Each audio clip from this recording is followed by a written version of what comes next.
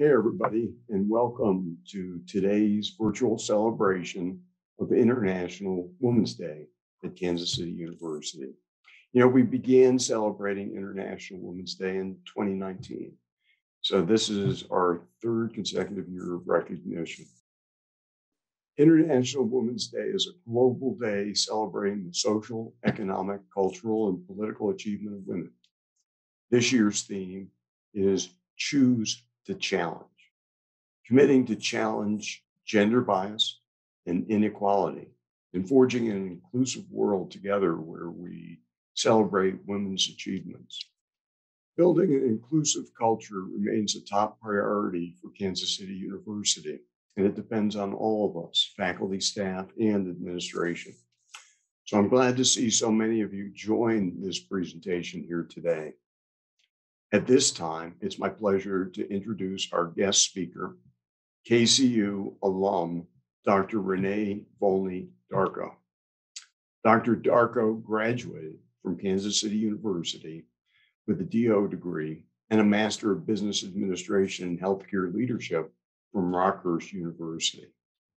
She's a board-certified obstetrician gynecologist and the founder and CEO of Pre-Med Strategies, through which she offers medical school recruiters and diversity officers creative solutions to increase their engagement with underrepresented minority students in medicine and pre-med students as well. Dr. Darko serves as a mentor for the Tour for Diversity in Medicine and participates in international medical missions in Ghana, West Africa, for an organization focused on women's health. A staunch advocate, Dr. Darko has dedicated her life's work to improving global women's health and achieving equity, diversity, and inclusion in medical education. Please join me in a virtual round of applause as we welcome Dr. Darko to today's celebration. Dr. Darko. Thank you so much. Thank you so much for that, Dr. Hahn. I know you're on here, even though that was pre-recorded. I know that you're here with us today, and I want to thank you for that introduction. And thank you for inviting me to speak, Desi, Dr. Durgans. Thank you so much, everyone, for being here. And thank you for recognizing International Women's Day. I mean, it's a very important holiday. I know this is the third year that KCU is celebrating. So hopefully this is the third of many more celebrations to come. So I'm going to share my screen. One of the things that I talked about with Dr. Durgans and with Desi is that, with all of the Zoom meetings that we've been having recently, it is so very easy to get zoomed out, right?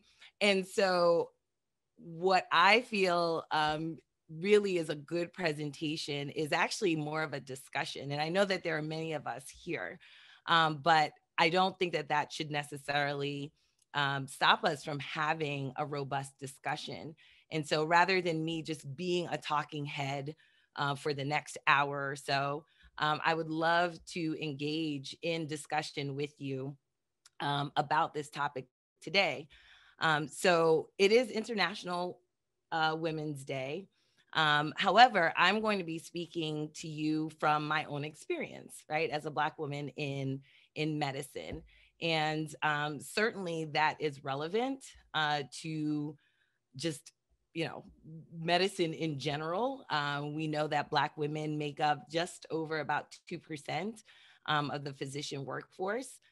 Thankfully, the numbers of Black women being admitted into medical school does see some gains. We would like to see more, but certainly, we know that there are many contributions that come from Black women in medicine. Now, while we do celebrate contributions, one of the things that I think is really important is to understand kind of history and truth, right? And so today, what we're going to do is I'm actually going to engage you in a discussion that might actually make some of you feel very uncomfortable, right? And so the question becomes, how do we move past, the times that we are experiencing? How do we move past the experiences that we're currently having in this country? And some of that comes with having a level of discomfort, but an informed conversation where we feel that we can have this discomfort, we can have this conversation, but we are having it for the sake of learning and being able to make things better. So, so with that, I will keep going. So, there's the rallying cry, right? We are all women, right? Except for the men. Obviously, you're not women, right? But we all, as women, we tend to say, we're all women, and we should band together and we should stick together, and our issues are very much the same. And the answer is not quite, right? Not quite. Certainly, we are all women. But when we are looking at the lens, of womanhood, from different races, different ethnicities, different religions, even, right? There are differences, okay? There are major differences in the lens from which we look, as well as the lens in which people see us, okay? So while oftentimes when we talk about, let's say, women's rights, oftentimes that's seen with a lens that, for white women might be one thing, but for Black women might mean another. And so what I mean by that is oftentimes Black women feel that we have to look at our gender in context of our race. Whereas white women may not necessarily have to do that, right? They think of themselves as women, right? For the most part. We even see that in television shows, for example, right? If you see a television show, you talk, you watch a television show, and oftentimes, if it's a predominantly white show with predominantly white characters, they just tell their stories from their perspective. But oftentimes, if you're looking at a show that isn't necessarily predominantly white, that has, Black women in it, or, Latino women, oftentimes there always is a mention, right? There is the qualification that this is from a Black point of view or a Latina point of view. Like, there's always that mention, right? There isn't just the assumption that just because the show is on television and is portraying the experience of this person who happens to have a certain ethnicity, there isn't just that assumption. It has to be mentioned. So even in like small nuances like that you may say, well, I don't think that that's such a big deal. But when you're the person who always has to qualify, it does become a big deal, because you understand the importance of that context, as you navigate through life. And so today I'm going to be talking. I mean, we could talk about Black women's experiences in history till we're blue in the face, and we could be here for literally 50 days. But we're not going to be here for 50 days because we don't have 50 days. So I kind of just went through and said, okay, well, what are some things perhaps that, maybe I might be able to bring to light, for people to see, okay, what do we know about this history? And what do we know about how this history affects the way Black women may navigate, just through the world, through this country, and in medicine? And what does that mean for us, in terms of engaging, with Black women, either engaging with each other or Black women engaging with others of different races and ethnicities. And so the 5 areas that I'm going to touch upon, again, I'm not going to be a talking head much longer. I'd love to engage you in this conversation. But we're going to be talking about Black women on display, objectification for the advancement of medicine, whether or not the objectification is worth it, stereotypes and who's deserving, and then Black women in medicine, actually. Okay. So I'm not going to be talking about a bunch of doctors and, all the great things that they've done. Certainly, there are many Black women physicians who have done amazing things. But I think we need to take a little bit of a step back so that we can look at the history and what that means to us as Black women, and then what that means to us as a country in general. So, here's a question. How many of you, even in the chat, if you put in the chat, although I don't even know that I can see the chat at this point, but how many of you have seen something or heard of something to the effect of Black women basically saying, don't touch my hair? How many of you have seen something like that? I don't even know if I can go to the chat, but if I can, let's see. Can I go to the chat? I don't think I can see the chat, but yeah, I don't think I You've can see got that. lots of yeses coming in on the chat. Got it. Okay. Yeah. Somebody tell me what I have coming in. Awesome. Thank you so much, Brendan. Excellent. So lots of yeses, right? Like, don't touch my hair, right? And so where does that come from, right? Because, for the most part, I don't necessarily think that I've ever seen white women, Latina women, Asian women walking around saying, don't touch my hair, don't touch my hair. And so there is a very deep-seated history behind hair that I'm going to get into. But what happens is that Black women's hair oftentimes becomes the subject of commentary, of interest, of something that, people are just so fascinated with.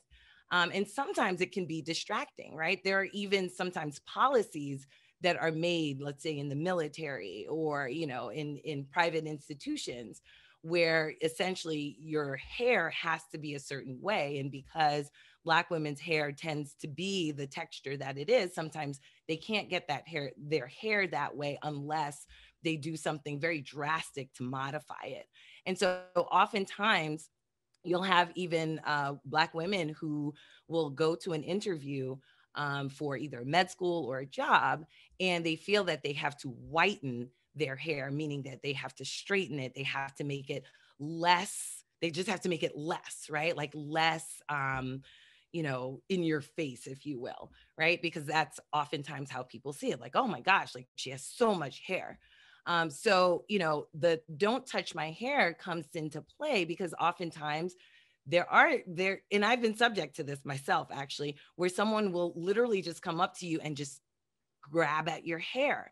And so there's this thing of, okay, well, why are you doing that? Like, why are you in my personal space? What makes you think that you actually have the right to do that? And so where does this come from, right? Where does this come from? Why do we have that sensitivity? Number one. But number two, where does the almost right or the thought that you could go and grab someone's hair actually come from? And so I would argue that some of that is actually cultural and passed down in a very nuanced way. And I don't know how many of you are aware. How many of you are aware that there were human zoos, not just in this country, but actually around the world, that there were human zoos? Breton, help me out again. Let me know. Go ahead and put in the chat. How many of you were aware that there were actually human zoos where they actually put not just Black women, but Black men as well, and children on display? We have a mix of yes and no's coming in, quite a few no's. Okay, quite a few no's. Okay. And so where does this come from, right? And one thing that you have to understand is that when we go to school, we all tend to go to the same schools, right? And we learn history in the way that it is taught in schools. And so we are taught to, regurgitate the history exactly the way that it's taught in school. But what you also have to understand is that culturally, as African Americans and people of African descent, we are often taught not just the history in school, but the history of our own people outside of just slavery and Martin Luther King, right? Like, because that tends to be the extent of which we tend to teach children about, African American history or African history in general. And so, yes, there were actually there was actually something called a human zoo. And on the left, this particular picture here depicts Sarah Bartman. Sarah Bartman was from South Africa. She lived in the 1700s into the 1800s. And she was actually brought to different zoos to be put on display by none other than a physician named William Dunlop. He was a European physician. I can't remember exactly from which country in Europe, but she was put on display in England as well as in France. And so, people were allowed to basically gawk at her, touch her, really look at her physique because it was so different than anything that they had seen before. And so here you can see that her remains were actually put on display. So that skeleton that you're seeing was actually put on display at a museum. I think it was the Museum of Natural History. Don't quote me on that. But and then you can see here her body habitus was recreated to show, now her skeleton looks like this, but her body habitus actually looked the way that it is here. And so that was up until 1974 that display had actually gone on. So, when you think about it, you're like, man, 1974, that's a very long time to hold on to someone's skeleton and then to have a recreation of their body habitus. But eventually her remains were taken back to South Africa and she was given a proper burial. But that was, again, in the mid 1970s. And then here on the right, you see that the human zoo basically depicts a young Black girl. Again, they were, allowed to pet her, allowed to feed her, food, just like you would like an animal. And then on the bottom here, you have three women. This is in France. So the little girl, this was in Belgium, and these three women actually were in France. This zoo actually still exists. It doesn't exist, obviously, in this form, in terms of the human zoo, but there are still reports of human zoos around the world. I think as recently as 2005 or 2006, I believe in Germany, there was a recreation of an African village where they essentially placed people of African descent in this village, and people were allowed to observe them in nature. So these zoos still somewhat exist, even in the current day. And so where the idea of don't touch my hair, or the idea that someone would be able to come and touch your hair, perhaps you may not necessarily be explicitly aware of this, but you will see as I go along that there is some sort of a pattern that maybe contributes to the fact that people feel that, yeah, like if I see something that, that interests me, that I can just go and touch it, even though it belongs to a person, it's actually a person. So my question to you all, and again, you can unmute or whatever, but my question to you all is, what part do you think that this history plays in how we relate to Black women in terms of their appearance, what we see about them, their hair, the curiosity about how they look? Do you think that there is a correlation in some way to how we interact with Black women on that level? Anyone can feel free to unmute. I know it's a very uncomfortable conversation, isn't it? Yeah, Dr. Darko, this is Christine Stevens. I think it is that Black women are always treated as other, not the norm, always as other. I think that's what comes to mind for me. Yeah, exactly. Right. And the other makes them just more interesting and more appealing and more kind of, you become more curious about them. And so, again, even if you are not explicitly aware of, the zoo, and how they existed, the question becomes, does this nuance, right? Does this nuance of the curiosity of how Black women look, does that continue in other ways in the culture, right, that we currently live in? And it may pop up in many different ways. Sometimes people will say, like, even in music videos or, exotic, exotic images on TV or in magazines, right? That this kind of, display, if you will, continues on in that way.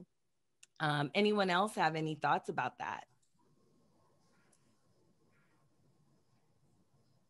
So, is it Jan? I see. Yeah. I saw your hand up. I just happened to see your hand up. So what it reminded me of was I saw a movie called The Long Song, and it's about the rebellions on the plantations, the sugarcane plantations. And one of the things that was portrayed in that movie was how the slaves were handled, their physical being, handled without any respect for, their privacy or anything like that. And I wonder if maybe that's somehow carried through. I don't know. I mean, I don't know.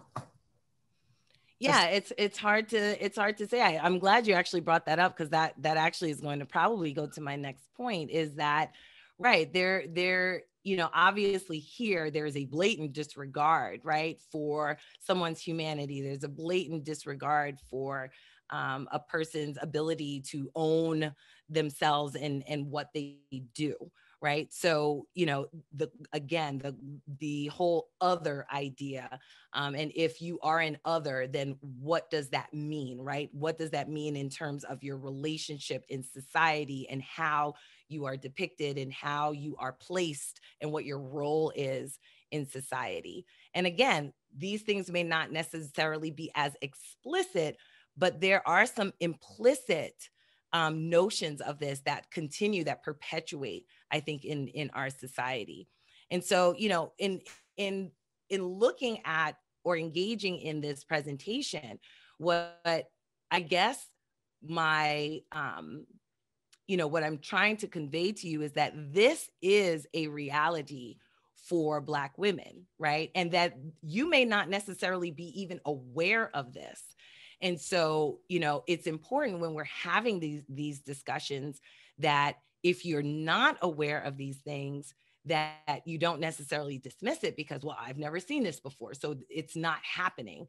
It is happening. It has happened, and it continues on, again, in very nuanced ways. Dr. Carilla. Hi, Dr. Carilla. Hi, Renee. How are you? I'm good. It's been so long. Oh, it's so good to see you, though. I was so excited you were coming. Thank you for doing this. Thank you.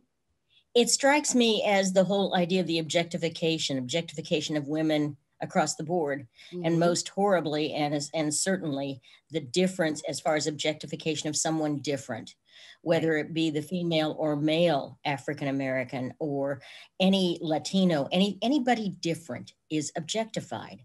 Right. And it struck me that really is bred by the sense of entitlement of whoever seems to be the top dog in the hierarchy of whatever society we're talking about. And the fact that you are so entitled, you can invade people's spaces and you can point at them and look at them and touch their hair, for heaven's sakes. And it reminds me of the common thing about women who are pregnant, and everybody in the world thinks they own their belly, for heaven's sake. Yes. It's just absurd to me. Yes. And the whole underpinning of lack of respect. Right. And I think, thank you so much for that, Dr. Carilla, because I think that especially when you put it in the context of, pregnant women and people come up and they just touch their bellies, I think that helps people to really, really understand, like, oh, is that what you mean by don't touch my hair? Like, yeah, that's what I mean. Like that sense of that belly belongs to me, or that belly is something that I can touch and I don't have to ask you for that. It's that same notion of entitlement, like you mentioned, to just be able to invade someone's space. And so speaking of objectification, so one of the things that I always kind of, talk about is the advancements that medicine has actually benefited from because of, you know, racism, prejudice, bias, sexism, right? We just see it all throughout medicine. But what's really funny is that, you know, we see things from two different lenses in medicine. Like we see the objectification, but then in the modern day, we try to say, well, but you know, how could structural racism exist? Because you know, doctors are not necessarily racist or biased or sexist or prejudiced. But you know, we live in a society, right? Doctors are not born and bred in a specific environment with specific types of people so that they are washed of any sort of bias and prejudice, right? Like that doesn't necessarily happen.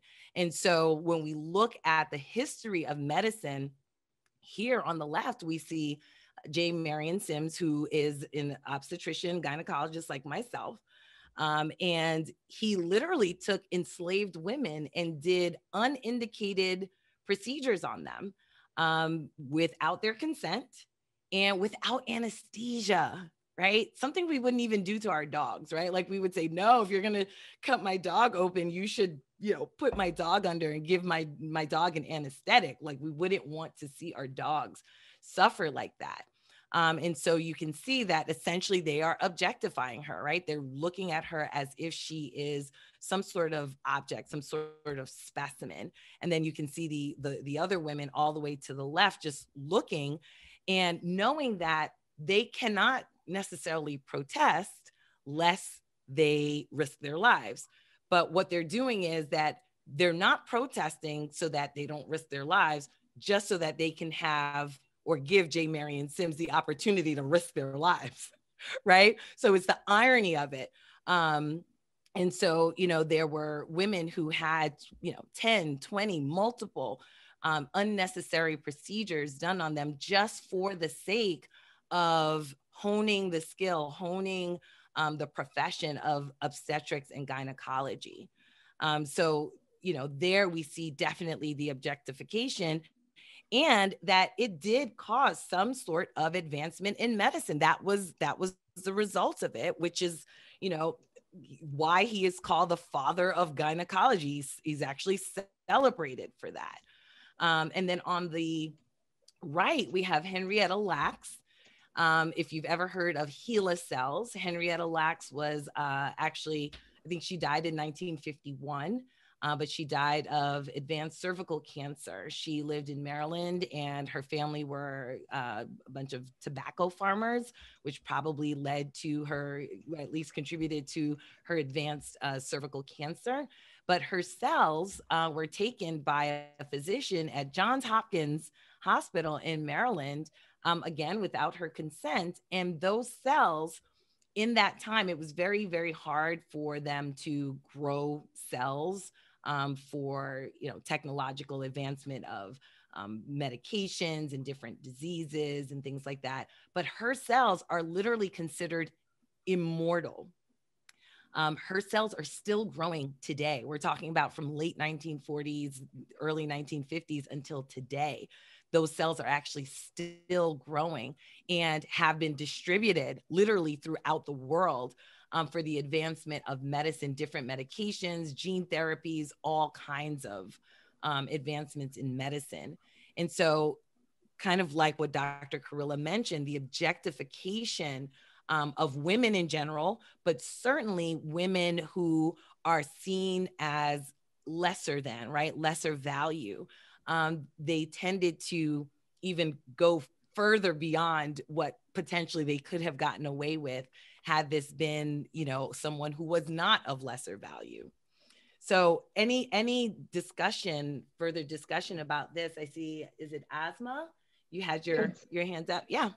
Yeah, thank you so much, Dr. Darko, for this presentation. And I'm having actually some trouble talking about this. So usually I'm a talker, but I think, you know, it's going to take a lot of courage for me to really be honest to everybody here. But, you know, I just wanted to comment on the previous picture of, you know, the women displayed in zoos. I mean, that is so painful. You know, as women, we cover our bodies, we have private parts, and, you know, we have our own space, and to put that on display is just like, People use Dr. Kirilla used the word objectification. I'm going to use the word inhumane. Like these people were subhuman. They were not even human. I mean, as families, men used to, now and always they were supposed to be protecting the honor of women and, the girls, the wives, the women in the family, and to put them on display is just something I don't really have words for it. But this particular slide that you put on, I actually recently read a book called The Medical Bondage, and it describes all of the OBGYN, and they were all males, incidentally, in the field who experimented on these slaves. And there was a woman who, they performed 30 surgeries on this woman to perfect the technique. Oftentimes without anesthesia, and if she complained, they were like, you're not supposed to feel the pain, right? Because you're not human. It was so, I couldn't finish the book. It was just so, just horrendous, just difficult. So I just wanted to comment on that. Yeah, you make a very good point. Thank you for that. You make a very good point, especially about the pain, right? So now what's happened is as recently as 2016, many of you may be aware that there was a study of medical students and residents, right? Fourth year medical students and residents who were asked about pain control for African American versus white women. And so two questions actually stood out to be significant. And one was essentially the pain tolerance, right? Are the nerve endings of Black women, less sensitive than white women? And so the answer was yes. They said yes, that it is. And then they asked, do Black women or do Black people have thicker skin than white people? And they answered yes. They answered yes. Now, I will tell you that there isn't a medical textbook, at least not a modern medical textbook that I am aware of, that actually says that the answer is yes to this. So where did these students come up with that notion? And not only one student or two students, but a significant number of students and residents, people who've actually graduated from medical school, right? So physicians actually are bringing this notion into their own practices. And so we see that even in obstetrics and gynecology, that while Black and Hispanic women actually report higher levels of pain in pregnancy-related pain, postpartum pain, after C-sections, they actually get less pain medication than white women who actually report lesser amounts of pain. So, again, you may not necessarily be aware of a certain history in order to perpetuate it. And so the question is, where are these notions seeping into our culture? Like, where do we think that this is coming from, that even younger people in 2016 have these notions? And so it's getting in somewhere. Anybody have any thoughts about how this may be being perpetuated, how people are actually still believing these things? Yeah, it's a tough one. it's a tough question, right? But somewhere along the line, they're being taught that, right? Taught. When I say taught, not explicitly, but they are being taught it in some implicit way. I think, just to jump in real quick, I think one thing that, a lot of times people try to invalidate when someone says about microaggressions or small comments. And I think, the buildup of microaggressions, they might not seem like those one-off comments are that impactful, but if you hear them, they can influence a lot of things, especially if you're not well informed. So having, some older relative or someone at the, you're at the beach saying that a Black woman's not going to get a sunburn or something like that, that might stick with you your entire life. And so these very false statements that people think are just throwaway comments build up. That's a really good point, actually. That's a really good point. Over time, you just hear kind of little comments here and there, and eventually you take them as truth. And so you pass them along as well, right? And it's a societal thing almost, right? Where everybody's making these little comments and eventually it becomes part of the culture. So it's just really scary how things can actually seep in to our society without us ever necessarily deliberately doing it, at least not at this point, right? With the zoos, that was deliberate. Like that was absolutely deliberate. But when we're talking about implicit biases, right, where people are just, casually making comments, it's very scary that it can get to the point where if you graduate from medical school, you can actually still have these beliefs. Dr. Johnston. Dr. Darko, I just wanted to say thank you for this presentation and particularly for coming back home. Thank you. Being an alum, we're always welcome to have you. I had a couple thoughts. Number one, I had no idea that there was anything like a human zoo. So it's an embarrassing type of topic for yours truly to even think about. And I just, it's hard to fathom. Right. The reality is, we were fortunate as we grew up. My parents always told me to treat everybody equally. Right. And I was raised, as many are, to treat the lady like a lady. And we never had any thoughts of any of the other components like pain thresholds and thickness of skin, et cetera. And I just think, Renee, that there's been so much that's been suppressed. Now is a time that it's coming to more fluidity, more dialogue, and for goodness sakes, for peace relevant to civility.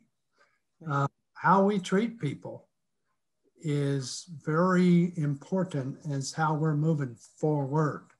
We look back at our past and there's just certain things that we've got to move forward in order to make our lives richer, not monetarily, but of value, personal humanistic qualities. And to think of all the atrocities that have been done in the past, it's inhumane. Yeah. But it was done. To think you're going to get rid of culture, there are things that, and that's the current movement today, is to get rid of what we've had in the past. Right. But that's culture is part of why we're here today. Yeah. So it's your generation, our generation, and the youth that are coming behind us that are going to change it. And now's the time to make a transitional change for it. So, even in today's society, even as you go to medical school, we try to base an applicant's application, I should say, on their merit, their achievements, and certainly not on their class or their gender or their wealth. And objectivity should prevail in that setting. However, sometimes just subjective thoughts come about when you're talking to an applicant. Right. Well, Renee, I want to say thank you very much for what you're talking about, having the courage to talk about it, bringing up some tough topics that are difficult to discuss, but definitely worth further dialogue. So welcome home. Thank you. Thank you so much for that, Dr. Johnston. And by the way, I often tell a joke that you told when we were in school, and you told us how can you tell whether or not, a patient is, being genuine with you, and you asked them, does it hurt here when you pee? Well, the other part of that is do teeth itch? And that's so right. Do your teeth itch? Don't forget it. Don't forget that one. Yes, that's right. Thank you so much. Thank you so much. Yeah, I mean, it's so important to learn that we need to move on from these things. And to move on to these things sometimes means knowing that they actually exist and understanding where where they are perpetuated so that you don't repeat it, right? The whole notion of you're doomed to repeat history if you don't know it. Yep. Dr. Kurilla. Thank you. And I'm always glad to see you come home. It struck me as far, and you touched on it a little bit, that we need to move forward, but we can't forget the backwardness that we've had. Right. Because we are doomed to repeat it. And that's something that is so often forgotten. And some people, will talk a really strong argument about, betrayal and reimbursement and making it right. Those hideous things can't possibly be made right. Those are too hideous to be able, as Ozma referred to, I mean, it's unspeakable, it's horrific. But we are obligated to know about them, learn about them more, and to move in a direction that doesn't let them happen again. Right.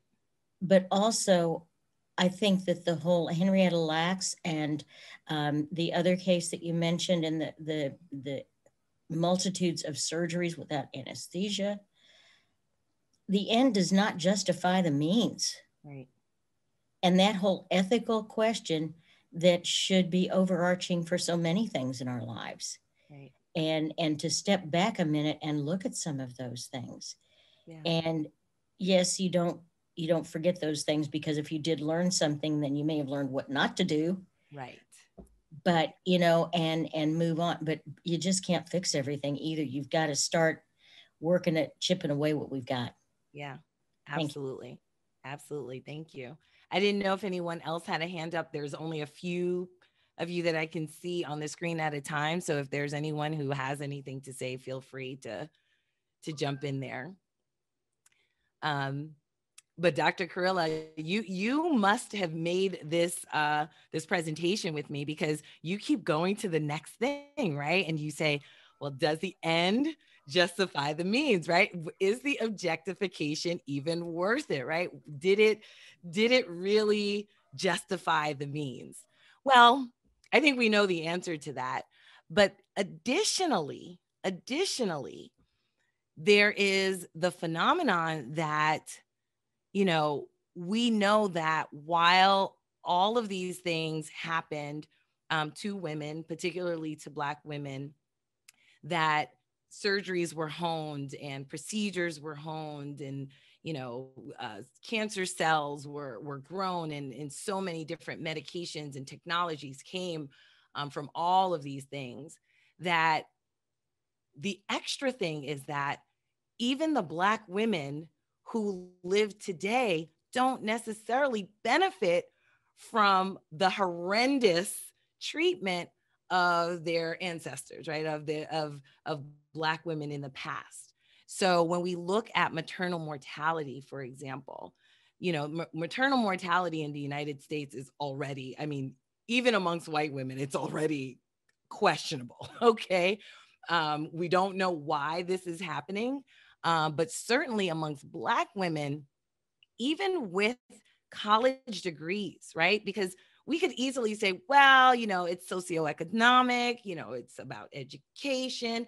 Well, when we look at women and we factor in socioeconomic factors, we realize that Black women have 5 times more chances of dying in childbirth in this country.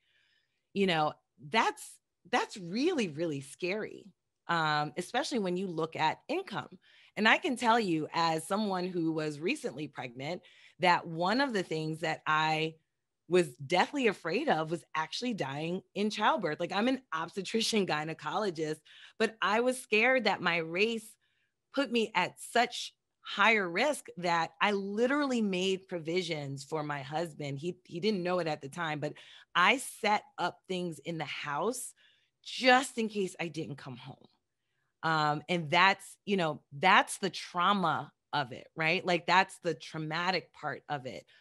is that we're going into this and we're looking at these statistics and we're actually thinking, this could be me.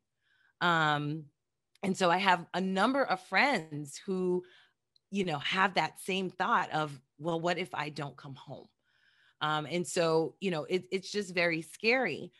So the objectification, while it may have benefited white women more, relatively speaking, it certainly did not benefit Black women in the way that you would have expected, right? You're working on Black bodies, therefore, you know, you're going to think that in the future, Black bodies will do better. And that didn't necessarily happen. And we see that with mortality rates in cervical cancer as well, right? That the mortality rates for Black women, you know, significantly higher in comparison to their white counterparts. So, you know, we didn't necessarily make the strides across the board anyway, the way that we would have expected. And again, part of it is there's something in our society that is just seeping in. Certainly there may be some socioeconomic factors, but when you do correct for that and the number is still as high as it is, the question is, what is it? What is it? So any thoughts about this right now? I mean, we kind of talked about the past, but now we're talking about the present, and what potentially we are either doing to contribute to this or not doing to contribute to this. Any thoughts about that?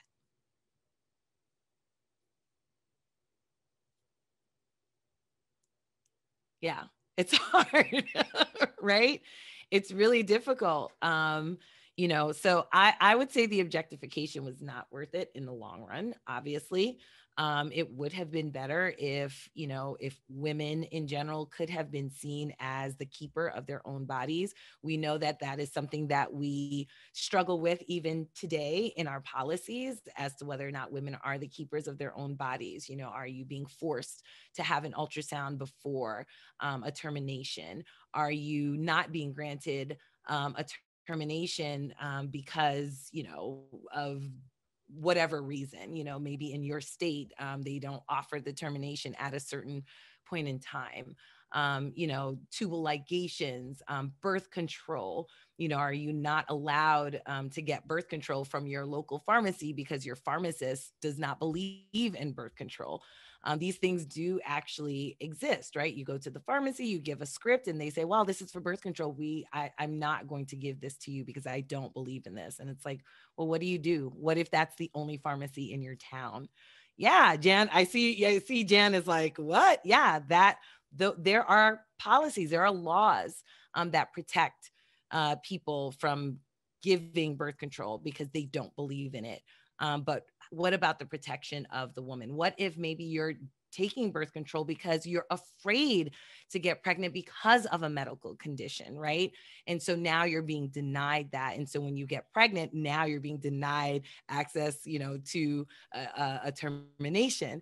So, you know, all of these things come into play in objectifying women's bodies such that they don't belong, you know, not all of your body belongs to you is a major problem in our society. Yes, Asma? Yeah. So I'm not a psychologist and I may not be able to explain this fully, but among the psychologists, there's a lot of discussion occurring these days about generational trauma. Mm-hmm. Like, you know, the trauma that our ancestors experience somehow is passed off to the offspring as if it's like a genetic or epigenetic phenomenon. I don't know how that works, but it surely, I mean, we're seeing that. And so maybe you could shed a little bit more light on that. Yeah, that's a question actually that I have. I actually did a presentation for Des Moines University a couple of weeks ago, and we touched a little bit upon epigenetics, right? The idea that trauma can be passed on, right?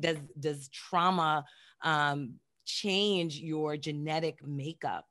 Such that you are experiencing, you know, racism, sexism, any type of oppression, and then passing that on to your offspring, such that now you have an entire generation that is experiencing this. And then I would also argue that it might not just be trauma that is passed on, right? It might also be entitlement, right? This idea of privilege that, you know, just as much as trauma affects you, entitlement also affects you. The feeling that, no, I belong in this world. I walk this earth. No one can stop me. I can do whatever I want. You know, that is passed on as well. And we know that we see that sometimes generationally with, you know, entire families who feel like, you know, you're like, what's wrong with this family that they think that they can just do whatever they want? You know, and that's on a very micro level. But certainly that can potentially be passed on very generationally. So, you know, epigenetics, I think is, I think it's still emerging. I don't know that you can prove epigenetics exists. It certainly is a very interesting theory, but I would say that there's probably enough evidence that points to the possibility that epigenetics is a real phenomenon. Yeah, absolutely. Absolutely. So the next kind of topic is stereotypes, and the question of who's deserving, right? Who is deserving? And I can tell you, you know, from going into residency, going out into practice, you know, especially when it comes to obstetrics. I mean, you see a lot of different dynamics, you know, a lot of different dynamics amongst people who are caring for patients, you know. I was often told, you know, oh, you know, you're not the patient's social worker. Just, you know, do what you have to do, you know, and get this patient out of here. But I just could not operate like that, right? Like that. First of all, I wasn't trained like that at KCU. That's not the way that we were trained. And so for me, again, looking holistically at the patient was extremely, extremely important to me. So I would spend a little bit more time with my patients than perhaps, you know, my MD counterparts or my, you know, other fellow residents.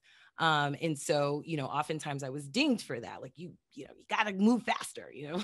And so part of that also was the notion that some patients were more deserving of my time than others. So in medicine, sometimes you will hear about the VIP patient, right? Like, this patient is VIP, or a patient who has an IVF pregnancy.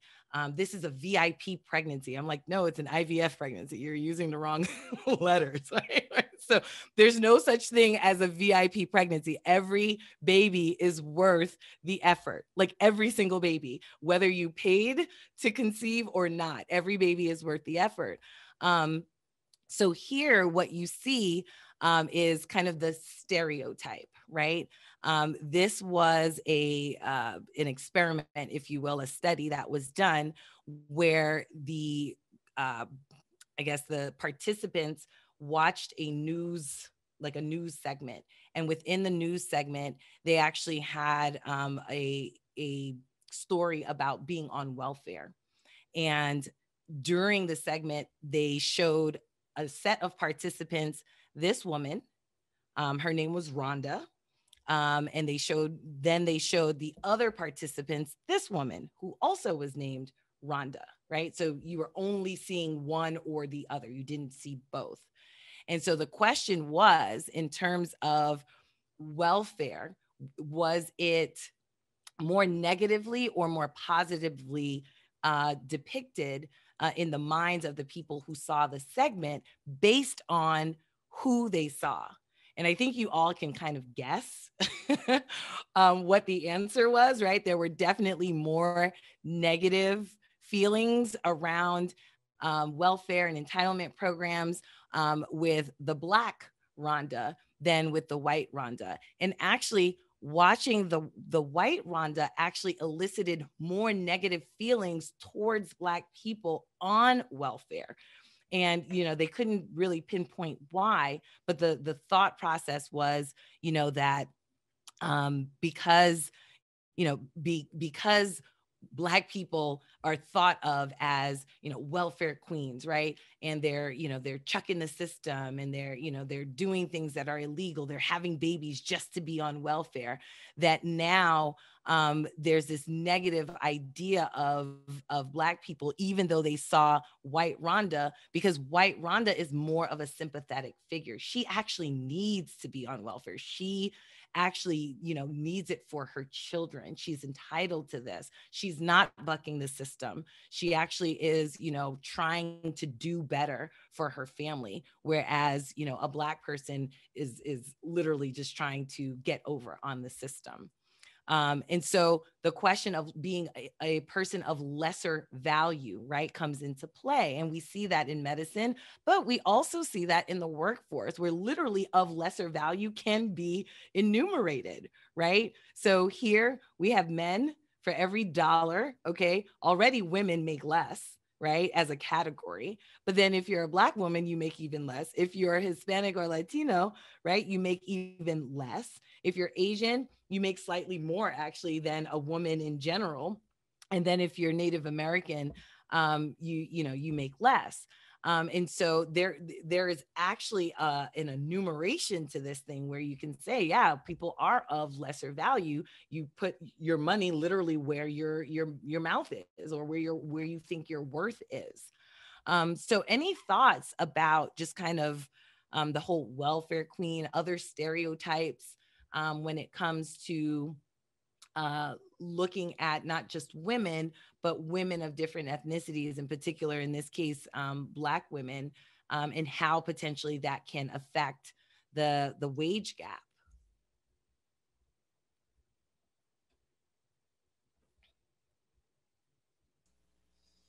Anybody have any ideas about that?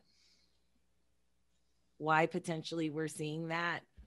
I mean, you know, even white women, again, as a category, like 0.79. I mean, that's, you know, that's pretty significant. So, you know, it, again, who is deserving? Or do you deserve to get the dollar? You know, and the answer is obviously no, right? The people are saying, no, you don't deserve to get the dollar. The white man deserves to get the dollar, but you don't. I will tell you that in my last practice that I was in, my partner, she was the chair of the department. And I had actually come into the department and I found her there. She had been the chair of the department for about, I want to say maybe 5 or actually 7 years at that point. We had another partner come in. It was a gentleman, and he wasn't doing full range OBGYN. He actually was not really doing deliveries much. He was doing kind of urogynecology. He was a subspecialist. But nonetheless, he joined our program. And it was later revealed that he was making $50,000 more than my partner. 50,000 out the gate. And she was livid. You know, she was absolutely livid because she was doing full range OBGYN. She was on call. She was doing deliveries, and she was the chair of the department, which means she had a lot more administrative work than any one of us. And so, you know, the question of why does this man come in and out the gate get $50,000 more than I do? And so she actually had to fight to get that $50,000 more. And so, you know, the question is, why are women seen, you know, as lesser value? Do we, you know, is it just the lens of how men see us? Are we portraying something, you know, like what's the issue? Have we embodied, right? Have we actually been indoctrinated in what society sees of us to the point where we don't necessarily advocate for ourselves, and then we're subject to these wage gaps? So, you know, it's a huge question, and we see it all across the board, not just in professions outside of medicine, but we do see this in medicine as well. But I did want to end on a good note, right? So we have had strides in medicine. We see Rebecca Crumpler who was the first Black female physician in 1864, and then Meta Christie, who's a PCOM graduate in 1921. And then obviously we all know Dr. Barbara Ross Lee, who was the first Black female dean of a medical school. So we have made some strides. And, you know, I didn't want to end on gloom and doom. I certainly think that there's a lot of work to be done, you know, as far as academic medicine in particular.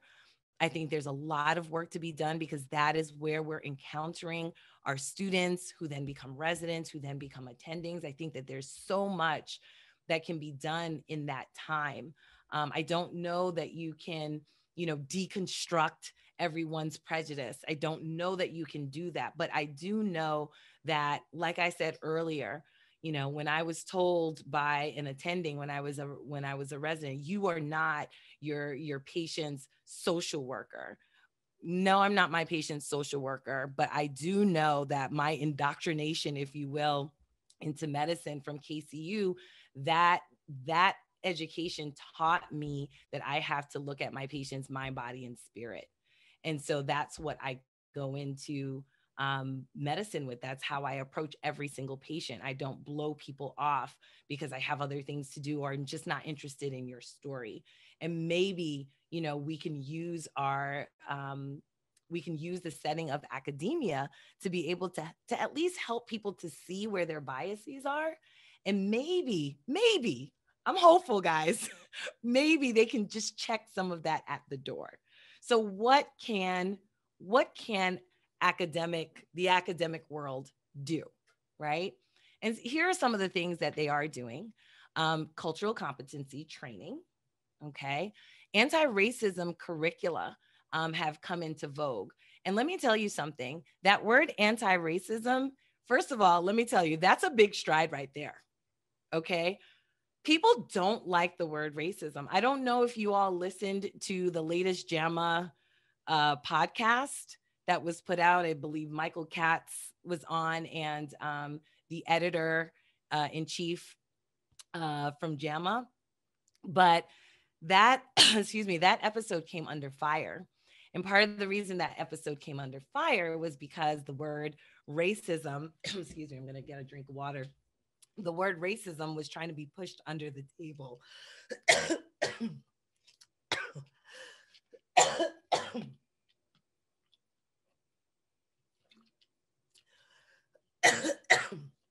Sorry, it's really dry in here.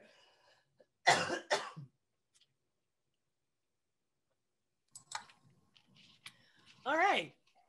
So, hold on one second. I can just jump in while you cough if that'll help. Yeah, please. Good. I put myself on mute for a second. That there's a regular presentation through Eventbrite by the African American Policy Forum. And they are amazing people. And they talk a lot about their, you know, what's going on in terms of economically, medically, legally, all kinds of things. They have all these brilliant people from all over the country who come and talk about, and they have these, you know, panel discussions. And it's just amazing. So if anybody wants to tune into that, it's a good idea. Are you okay? Thank you so much. Thanks for that. Thanks for that save, Jan. You're the real MVP.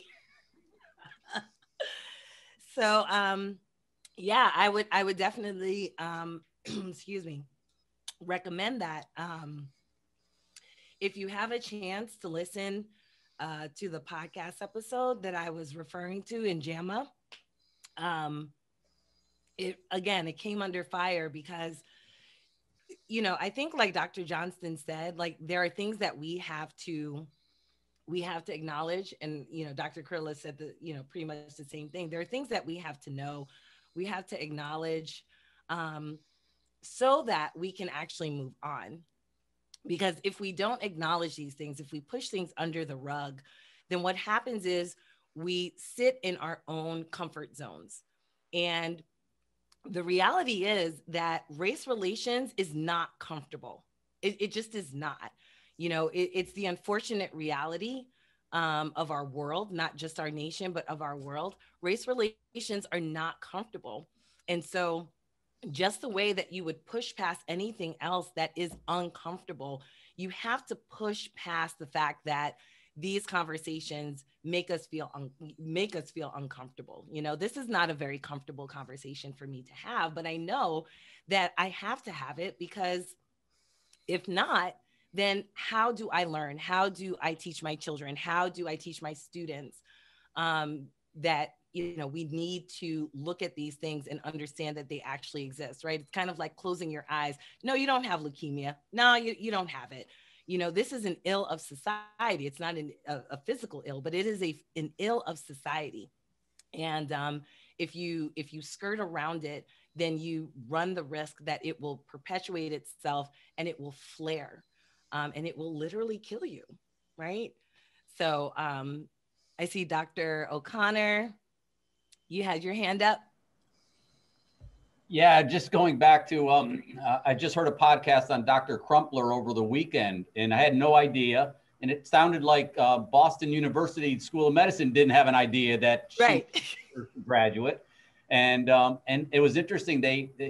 She was given the title of Doctoress of Medicine. So even then there was a distinction made here, right? Yes. It took her a long time to, maybe never, to earn the respect of her colleagues. And she did amazing work. It was a really fascinating podcast. Dr. Sanjay Gupta does one, Coronavirus, Fact or Fiction versus Fiction, and was on that. Really quite interesting. So just so you brought her up, it was enlightening as well. And thank you again for being with us today. I really do appreciate it.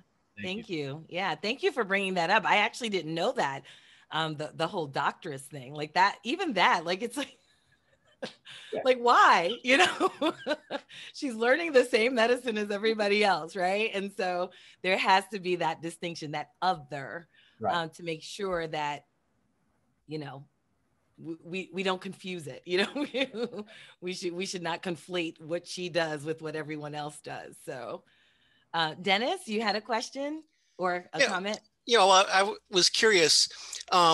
I agreed with most everything, or perhaps everything that was said today, but I was curious to what extent you used the challenges that you described as your motivation. I heard Steph Curry's mom, for example, say that that was her motivating thing. And I've got some good friends, and that was their motivation. They weren't going to be as good as, they were going to be better than. That was their idea, was the secret to success was to motivate themselves to be better than. And then the follow-up point or question that I had relates to the concept of fair. When I get out in the community and discuss things, you know, irrespective of race or gender, I encounter people that go, well, that's not fair. And so if you want to affect change, what's your definition of fair? Yeah, those are two good points. You know, so to address your first point, in terms of, you know, being better than and, you know, being greater than, certainly there is, you know, there is the idea of, you know, meritocracy and just being the best that you possibly can and doing things based on merit. But we also, I think, have to acknowledge that there are barriers, right? There are certainly barriers that come into play, so that even if you are putting your best foot forward, perhaps you're putting your best foot forward in the sense that you have to overcome such a major obstacle that someone else coming from a, you know, from a more privileged background does not necessarily have to, you know, have to do. So for example, you know, when you leave your house, right? When you leave your house, especially at night, and you go to, let's say, a gas station, you know, one of the things that you might think about is, okay, well, how much gas do I need? You know, do I have my money? Do I, you know, whatever. However, I will tell you that a Black man going to a gas station at night is not just thinking about, does he have enough money? Does he have, you know, how much gas does he need? He's thinking about what he's wearing. If he's wearing a hoodie, should he put the hoodie over his head? It's cold outside. but I can't put the hoodie over my head because I appear threatening. You know, what do I do if I get stopped by the police, right? Do I have to code switch, right? Do I have to code switch? Meaning, do I have to speak in a different dialect, if you will, right? In the, you know, in the Queen's English, if you will, so that the officer understands that, you know, I'm not necessarily up to no good, right? So these are different hurdles that people actually have to go through that perhaps you may not necessarily even think about. And that's in the everyday world. We're not even talking about going over the hurdles that come with education, right? Coming from a neighborhood potentially where, you know, you have books that are 10 years old, but you're still expected to take the standardized test that everybody else is taking. You know, so we're not even talking about those particular hurdles because certainly they do exist. And so that's where the question actually of fairness does come up, right? Because what is perpetuated, right? What is perpetuated? You know, is it fair when you get to the point of college that if you had to go through the hurdles of working through having books that are 10 years old, but you didn't necessarily do as well on your standardized tests, whereas someone went to, you know, lived in a neighborhood where their school was just almost as good as a prep school, and they had the latest technology and they had everything at their disposal, right? The question becomes, okay, well, is it 100% fair to compare them, you know, on the same exact level, because they're literally coming from two different backgrounds. They're not necessarily coming from the same, you know, from the same backgrounds, and they don't have the same start. So even though they both might have finished high school, the question is, yeah, but you might have finished high school, but are you 10 yards ahead of me? What is actually fair? So we have to start thinking about, again, those things that are perpetuated over time. Oftentimes people will say, well, slavery's over, so, you know, that's it. You know, it's over. We had a Black president, so there's no more racism. And it's like, just look around you. There are remnants of all of that perpetuate and permeate through society. And, you know, I would say just as hard as people say that people have to work to get over their hurdles, I would say that people need to put in the same effort to get rid of those hurdles, right? Get rid of those policies, right? Like a society also has the responsibility to work very hard so that everyone in its society can have their fair share. So I would say that, you know, it's not just an individual responsibility, it's a societal responsibility for everyone to really just pitch in and say, okay, well, I need to do my part. I should not do things to perpetuate systemic or structural racism. You know, I myself may not go out and be prejudiced and discriminatory to people, but if I am taking advantage of, if I know that I can, you know, get some sort of privilege from a system, right, then I am contributing in part to that structural racism, to that structural discrimination. And so I think that we have to start thinking about it, not just on the individual level, but we have to start thinking about it societally as well, that hard work needs to be put in every way. I hope that answered your question.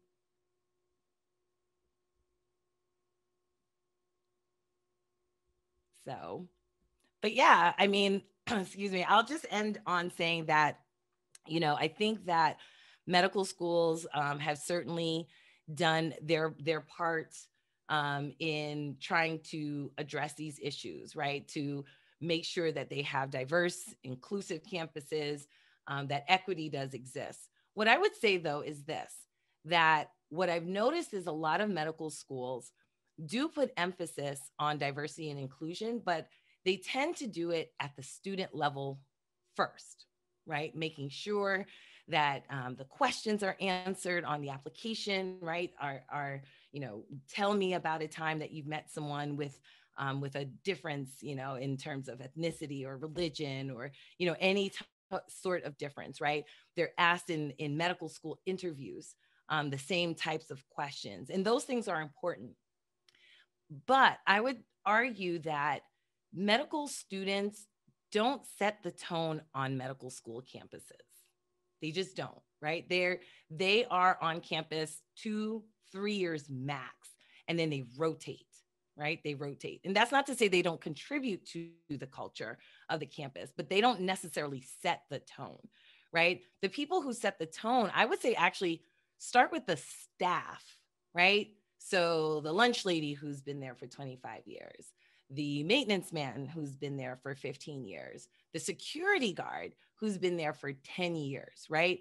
Because they've been there for so long, we oftentimes don't necessarily think of these people as setting the tone for our campuses, right? Our faculty members who have been there for a very long time, they set the tone as well. They're not rotating. They are literally there. They're kind of like your welcome crew to say, hey, listen, this is what we do on this campus. This is how we do it. This is the culture of our campus. This is what we will tolerate. This is what we will not tolerate. If you feel a different way, perhaps this is not the place for you. And then invite those students into that tone, into that culture to say, again, like Dr. Johnson was saying, like Dr. Carrillo was saying, right? You take your cues from your faculty members, to really say, okay, I'm in a place where I think, I belong, right? I'm in a place where when they talk about, for example, African-American patients, right? That they're not talking so stereotypically about those patients, right? When I walk across campus, I have a security guard who isn't necessarily looking at me to see if I'm, if I don't belong here, am I doing something? The executive secretary or executive assistant isn't necessarily calling security on me because, I walked into the building and she's not comfortable with me, right? So these are the types of things, these are the types of experiences that students do have on college campuses, medical school campuses. And I would say that the anti-racism curriculum, while that's good on the student side, I would say there's a lot of work, I think, to be done on the staff and faculty side. And I don't know that, every university is involved in that. But that would be my call to action, is to really, really, really start looking at the staff and faculty and putting that same amount of effort and resource into making sure that you are very intentional in building the diverse and inclusive campus that you want over time. So I don't know what your thoughts might be about that, but that's all I have for you today, folks. Dr. Darko, on behalf of everyone at KCU, thank you so much for this great presentation and discussion. There are many thank you notes in the chat, and I'll make sure you see them. I'll pull the comments down and send your way so you can read them. Yeah, and happy International Women's Day. I hope you get much deserved. Yes, I hope you get some much deserved rest after the 60-hour shift delivering babies this weekend. And thank you so much for powering through and being such an engaging speaker. We really appreciate it. Thank you. Thank you. Thank you so much, everyone. Thanks, Renee. Thank you so much, Dr. Hahn. I appreciate it. Take care, everyone. It was great. Thank you.